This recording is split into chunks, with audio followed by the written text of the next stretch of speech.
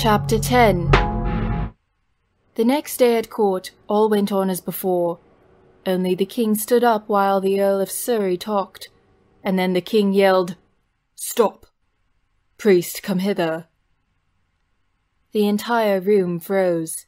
The priest felt awoken from a deep slumber. A chill ran down his spine.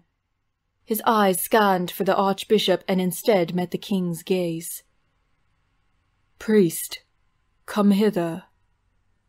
The priest jerked his leg out with an effort, then forced another step before he began to glide across the room, as if out of his body, and suddenly kneeling at the king's feet. "Rise, priest. To all my subjects, before thee stands the Priest of Durham. Don't let his lowly cleric title fool thee. He happens to be one of the most powerful sorcerers in all the kingdom.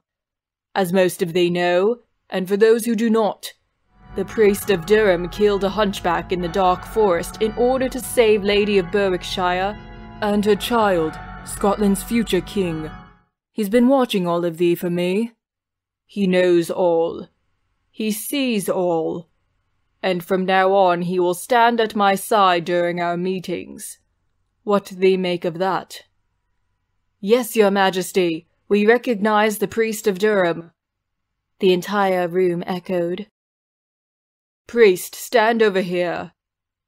And the king pointed to a place to the side of his throne. The priest walked there with his head down, and then turned to face the crowd.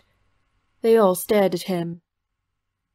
"Continue," the king simply said, and the Earl of Surrey began again, from where he'd left off.